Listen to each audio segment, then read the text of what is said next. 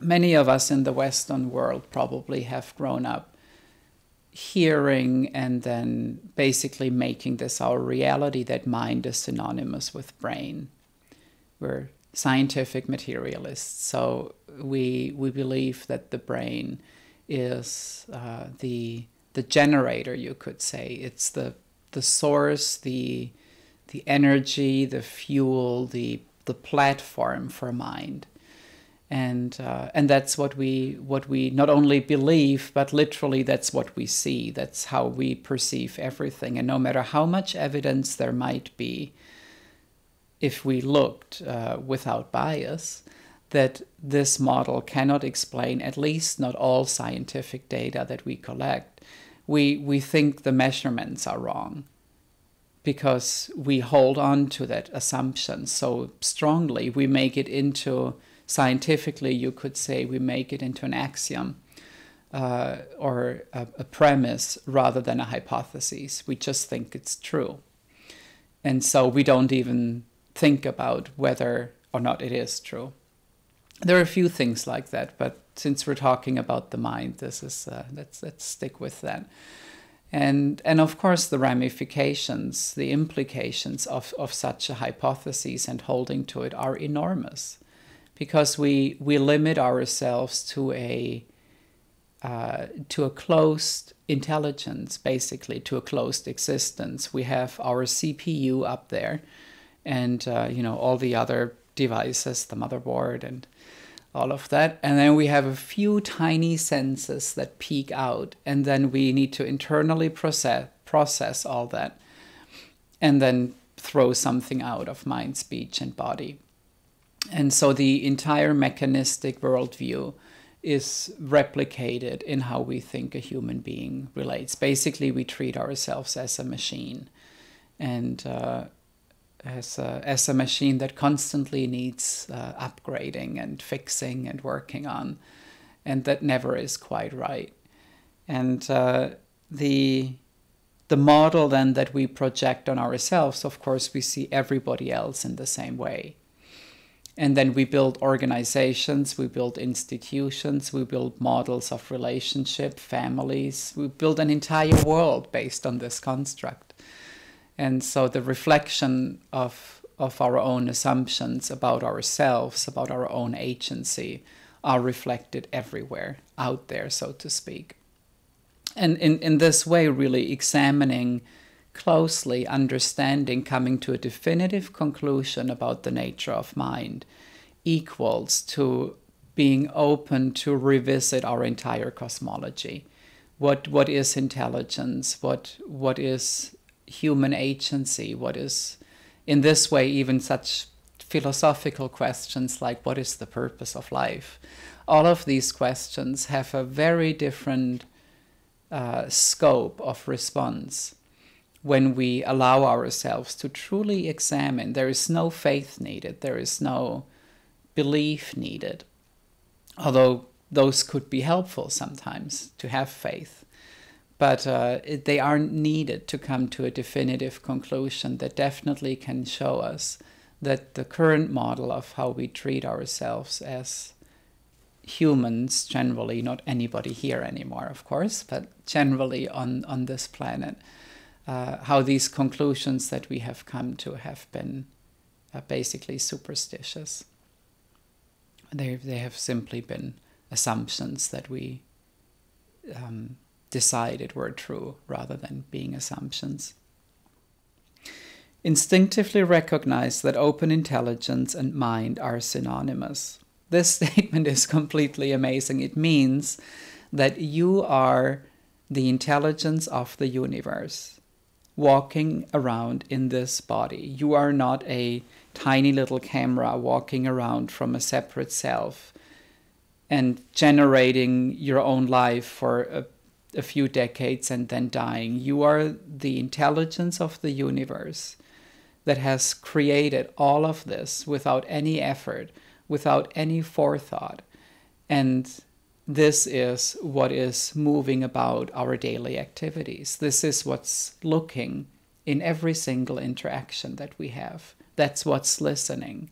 This is the vast intelligence of nature. that has come up with incredible feats without any intellectual analysis at all. And so to behold that, to really feel the vastness of that, the depth of empowerment that rests in that assurance, is an incredible teaching. So open intelligence and mind are synonymous. Short moments of open intelligence repeated many times become continuous. Everyone here has recognized that to one degree or another.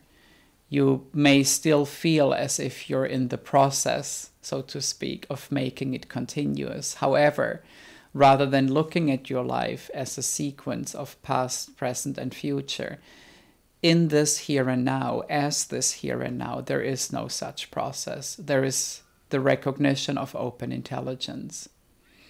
And in that recognition, there is a sense that this is always present. It isn't a process of it becoming present or it being born, or it's a recognition. We recognize, we understand again the nature of our own existence.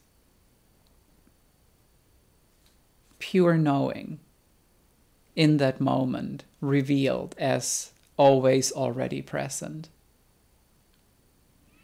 Open intelligence can be counted on without fail. That's, again, another incredible statement to make. What else can we rely on without fail? This is awesome. This is the greatest gift anybody could ever wish for. Something that you can rely on no matter what happens. The insight that we have with open intelligence, that's why so many of us are so passionate to spread this teaching, is we see it is the solution to all problems. And why? Because it is already here.